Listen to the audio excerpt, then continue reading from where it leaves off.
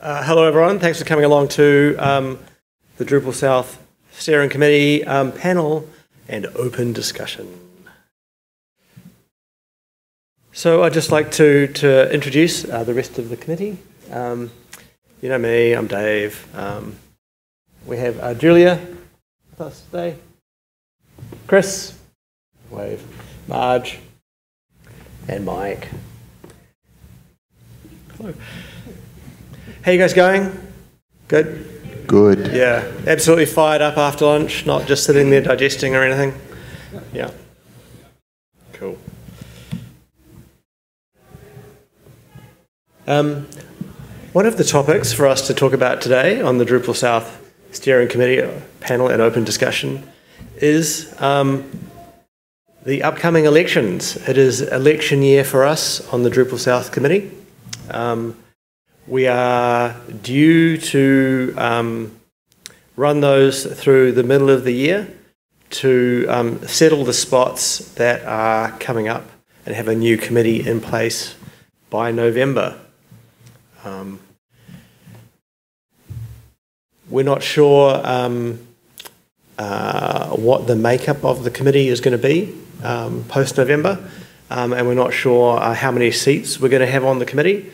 For the last few years, we've been running with 1, 2, 3, 4, 5 people on the steering committee.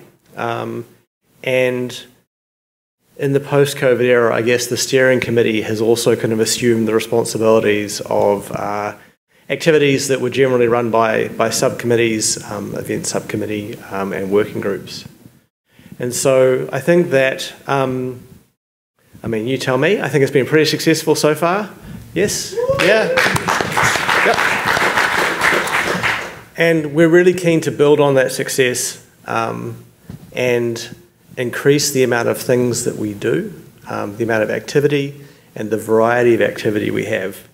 So things that we're going to talk about today are a retrospective on events, this conference, but more particularly the conference last year and the community day that we ran in November. There's a discussion to be had about the future of the community day and the DrupalSouth conference. What do we want? What do we want from the future? And we'll also hear a little bit from Mike about the Drupal booth initiative. And for those of you who are sponsors, we've got a BOF session coming up at 3 o'clock to talk about sponsorships, the sponsorship model, and changes and developments and advancements to that. Yeah, but before we get into talking about the elections, I'd just like to maybe run through the panel and hear a little word from each person about how it's been, what they are getting out of being on the committee, and why they would recommend it to their friends. Am I kicking that off? Yeah, go on. Okay, I was not prepared for this question. No, it's a surprise question. That's okay, spontaneous. I joined the committee about a year and a half ago. It has been a fantastic experience. I think probably the best thing for me, because I'm not a coder, I'm not somebody who can contribute to core. This is a way that I can give back to the community and contribute in different ways. It's also been an opportunity to sort of kind of connect with other people, and that's been amazing to make new friends and learn new things. And as always, I think when you volunteer your time, you get so much more back. You know, it's an opportunity to learn and practice skills that you might not have had previously. So those people who know me really well know that I'm a really shy person, and yet you wouldn't really know that if you'd seen me at the Splash Awards yesterday afternoon. So, and that's sort of a demonstration of some of the skills that you can develop that you might yearn but be too scared or not courageous enough to tackle. And I think that volunteering does that. Kia ora. The question. I think I've been on the committee about the same period. It's an opportunity to do some community work and help shape this. Yeah. I think Julie summed it up for everyone. Thank you. That's yeah. Yeah. Do you want to say something? The two of them. Yeah. I think what Julia said is similar to how I feel. I always wanted to give back to the Drupal community. I don't feel that anything I'm doing on a website is really worth seeing the light of day. So this was my way of giving back to a community that I feel like a part of. And I guess, and I started at the same time as you guys, like November 2 years ago, about 18 months ago. I guess my favourite part of the whole process so far was actually running the community day, because it's quite hard to articulate what we wanted to do. It's like we kind of knew what we wanted to do, but it was hard to get people on board to start with. But then in the end, it was like massive success, and it was really you felt so good doing that. So. Again, I would echo so much of that. I think what I would like to tell this group, I hope some of you are here because you're thinking you'd like to be on the committee, and I would just stress that when I came on the committee in November 2022, I had no event management experience or non-profit management experience. I very foolishly put my hand up to be treasurer. I'd never worked in a capacity like that before. So again, to what Julia was saying, I learnt a tremendous amount. Being on the committee is as much or as little as you want it to be. And I would encourage you, if you have a lot of energy and you really want to give back to the community, you're the sort of person who we would love to see stepping up and taking part. It is tremendously rewarding, not just in the sense of you give back to the community that gives you so much, but also in terms of the skills that you develop and the connections that you make as you do it. So if you're thinking about it, I would highly encourage you to take part. Nice, thank you. Don't say foolishly for treasurer. It's the best job. It's the highly coveted treasurer job. Yes, boss. Yeah. I see you laughing through the tears, Owen. 2023, we had DrupalSouth Wellington, which, how many of you here went to that, came along to that? Yeah, good numbers. Yeah, cool. I thought it was a fun time. Yeah? Yeah, nice. We have DrupalSouth in New Zealand 1 out of 3 years, traditionally. That's our cycle, Oz, New Zealand. And we realise it's logistically challenging for the larger population of our community members in Australia to get to New Zealand. I have heard the calls for DrupalSouth Queenstown. A lot of support behind that from our strong snowboarding and skiing community. We'd need a large increase in sponsorship to make that possible. But come and see me if you're keen. The event went well. We had good numbers. Numbers exceeded expectation for coming to Wellington. And financially, I think we broke even. No, it was profitable. Oh, whoa. Yeah. Okay. Yeah. Nice. Yeah, good. Awesome. Yeah. Nice. Yep. It's always nervous in the run up to the event. You never know how it's going to shake out. And then the community day in Canberra at the end of the year, I think, was very successful. Numbers exceeded expectation for that, and positioning that adjacent to at the same venue and the day after the GovCMS mega meetup really was a big factor in that success and participation. I know that it was a new format to try and do something that was hands-on, that was somewhere between a conference and a code sprint, and I think that we really want to do more of that. In terms of the conference and the community day, we're at a little bit of a crossroads, I guess, in terms of who we are and what we do as a community with our events. It's a balancing act to try and keep things as accessible as possible to as many in the community as possible. And by accessible, that generally means financially accessible. The run up to the conference here in Sydney was really interesting. And when I say interesting, I mean interesting. Unprofitable. Yeah. I don't know if you guys have realised this, Sydney's quite an expensive place. And in the kind of events and hospitality industry, we've heard this from other conferences that are being organised, other Linux Australia conferences that have been organised under their auspices, that it's harder for sponsors to find money.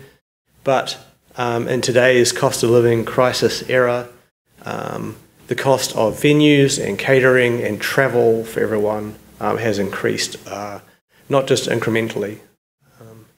The cost side of the equation, from the first DrupalSouth conference I organised to this one, it's more than half again. It's not quite double. I'd be overly dramatic if I said that the cost side of the budget has doubled, but it is expensive to organise conferences.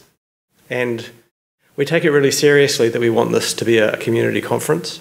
But from a sponsor point of view, from an agency point of view, from an industry point of view, there is a demand for a return on investment in sponsorship.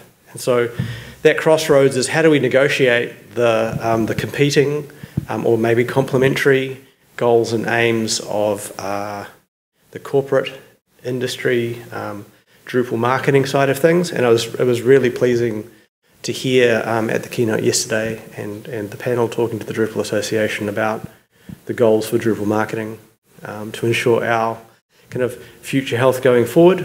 So we've all got work to do.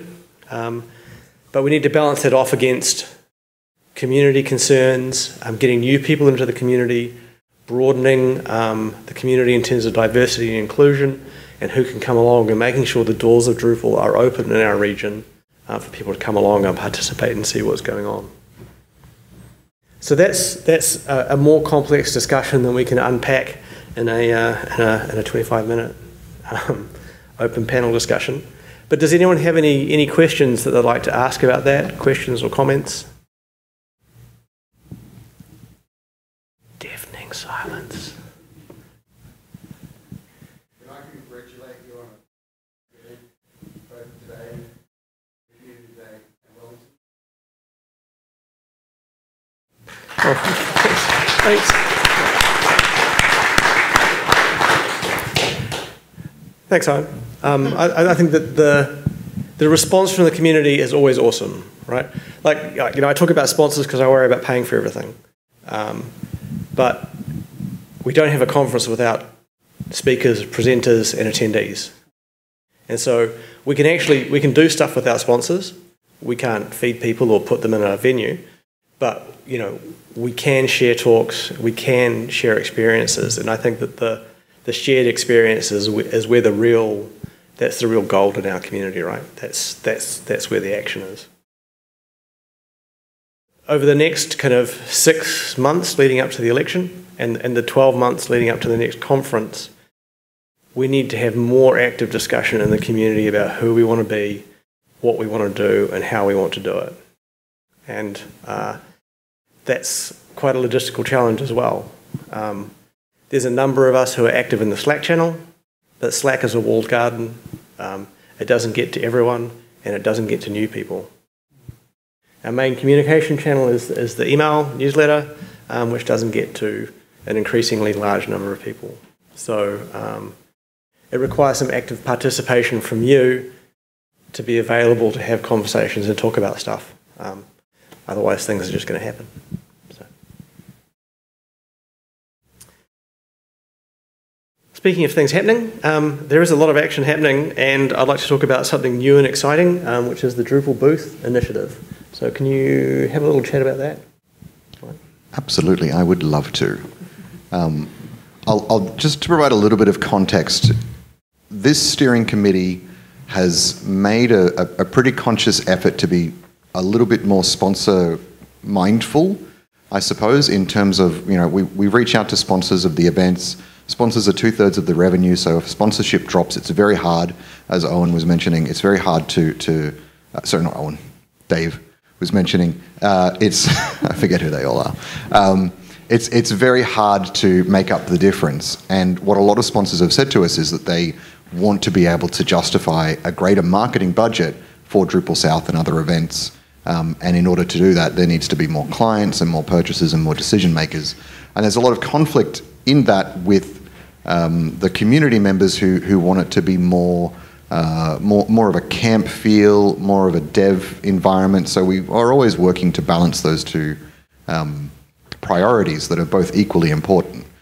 The Booth Initiative and before it the Splash Awards are both efforts to find a way to give sponsors more reward for the investment that they make in DrupalSouth and their contributions to DrupalSouth.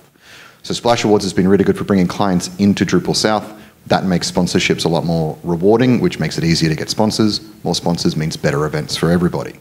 The Booth Initiative is us working to break out of our little bubble where the DrupalSouth Steering Committee and the Drupal community looks inwards. We are working to set up a Drupal booth with key sponsors at non-Drupal events where clients and decision makers are. And that's conferences around the country like Tech in Gov and EduTech and other government and corporate focused events. So we are calling out to sponsors to come and have a chat to us about what they would want to do with a booth like that. It's Drupal branded. It's about getting people interested in Drupal rather than presenting one particular sponsor's version of Drupal or capabilities. And we want to have that in conferences where there's a site call booth or a WordPress booth or an AEM booth so that people can come up and learn that Drupal is a viable alternative. And by doing that, sponsors get more value out of their sponsorship, but also the Drupal marketplace grows as well, and that's fantastic for all of us. So if you're interested in that, we've got the sponsors Birds of a Feather session at 3 o'clock, so you can come around for that as well. Cool, and just before I move into the final topic, is there anything else that anyone from the panel wants to add or say? No, please don't let me talk, no. Yes? I would, can you raise your hand if you would be interested in taking part in the steering committee and running for the election? Okay. Some very slow hesitation to put some hands up. 2026, okay. Yeah. Would you be more interested in volunteering some of your time to support the steering committee on the initiatives that they want to do, but without being a member? Okay. Wow. Yeah. That is fantastic. So I think that's what may have been lacking in the last couple of years, is that the steering committee's taken on quite a lot to do itself. It's up to you guys to come to us and say, hey, I've got this great idea for something that I want to do. I want to do a Drupal camp in the other half of the year, or I want to get involved with the booth, or I want to help you with the website. There are so many great ideas and initiatives that we want to do and that the community brings to us and says we want to do, and we need help to execute on them. So I would encourage you all to run for election, but if that's not quite yet what you want to do, you absolutely can still take part and give back, and we'd love to see that. Yep. Yeah. Mike, what's the point of contact? How would someone who wants to volunteer reach out? Like, I know right now they can talk to us, but 2 weeks from now, how do they find the steering committee to say that? Somewhere on the website, Australia, New Zealand, and then people just come up and say, yeah, I can do this, I can do that. Yeah. I think that's a really good idea to have a point on the website where you can make those submissions. I don't actually know if we have a contact us form on the website, but we do, great. Yeah. So you can go to the website and use the contact us form. That's one option. Yep. The other option is, and I think some people don't know this, the steering committee meetings that we do monthly are open. You can attend those meetings and take part in the conversations. So online, yes, yeah. yes. Yeah. We don't just go to the pub. Yeah. You can do that as well. We could just go to the pub. We could just go to the pub. Just go to the pub. Yes, we have online sessions, a Google Meet. Observers are welcome to come along and join, and they do. So, yeah. Can I just add to that my guess is out of all the people who put their hand up out there, you're a buddy of one of us. So maybe the first thing is just to hit us up for a phone conversation or a text message or a Slack convo, where we're all here to talk through your ideas, concepts, and encourage you to be part of the gang. Yeah. I think we are running out of time. So I think the two big issues that we want to kind of canvass today, as well as addressing the flood of questions coming back from you guys, is committee structure and how we engage with the volunteers, and having more of a porous border, open border on that. You don't have to be an elected committee member to do something for your community. The steering committee has some responsibility to make sure that things go well and adhere to our principles, charter and guidelines. But if you want to volunteer and organise something that fits with that charter, we're here to support you and have some experience and some resources to make that happen. There are elections coming up, and we welcome people to come on board and to run for election and engage with the community. But our vision is to have more people involved without having to have that responsibility and commitment, where you can do what works for you and the democracy vibe, and it's supported by the committee, and more things happen. So that we can have our annual or our every 2 years conference, we can have our community day, but we can do more to support the local organisation groups or camps. And it's not that we are reluctant to do so, it's just that time is our biggest constraint to try and make that happen, and comms takes time as well. And we're going to talk a bit more about this at the BOF if you're interested. But the way the DrupalSouth used to be set up was that it was an event that happened once every year or every 2 years. There was a budget for the event. Money came in, boom, the event happened, and then the money stopped. And the reality is that events are nice. I had a good time. But we need to be active all year round. We are active all year round.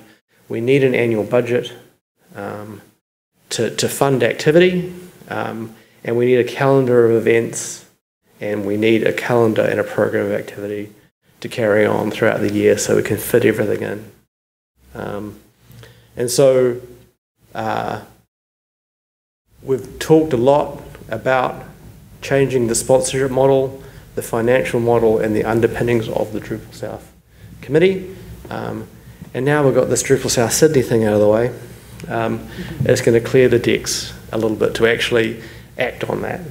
And I feel like, that's my personal mish. If we can't get that done in the next 12 months, I'll just consider myself a failure. So come to the BOF if you're a sponsor or sponsor interested.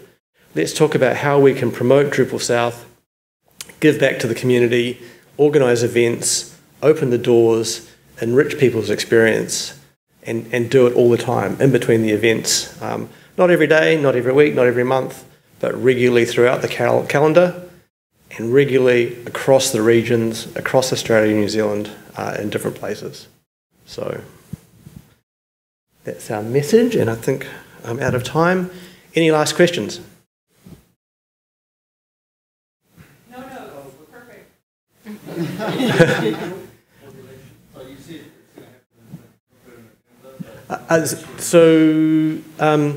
According to the charter and the process, it's November to November 2 years, so 2022, and apparently 2024 this year.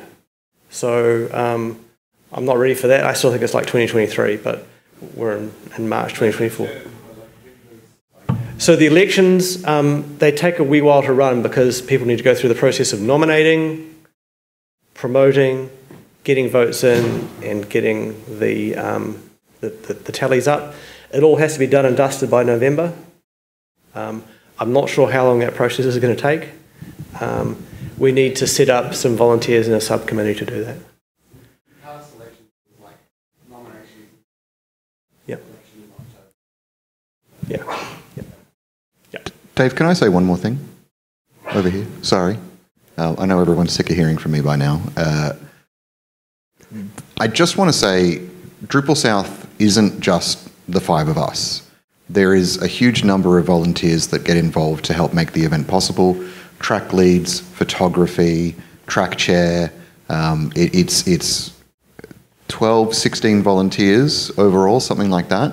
And they also put in a tremendous amount of work to make this all possible. So if you see them, some of you are in the room and I'm not going to out you, but if you see these people walking around, say thank you.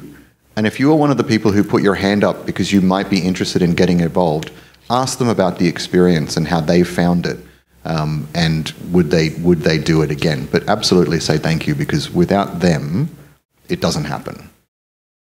Can I just add to that many hands make light work? And I think one of the big wins has been Nicole, our event manager, who's been with us and has done amazing work. Thank you, Nicole.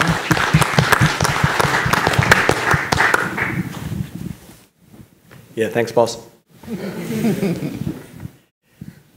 That's it for this session. If you want to have a chat about anything and you don't feel comfortable asking a question in the big room, come and hit me up. I'm wandering around. I'll be here for a wee while. But yeah, we really, we're here because we love the community. It's hugely beneficial to us and we love to give back. And I think that experience should be easier for everyone to share in. So thanks for coming. And yay, Drupal South. Yay!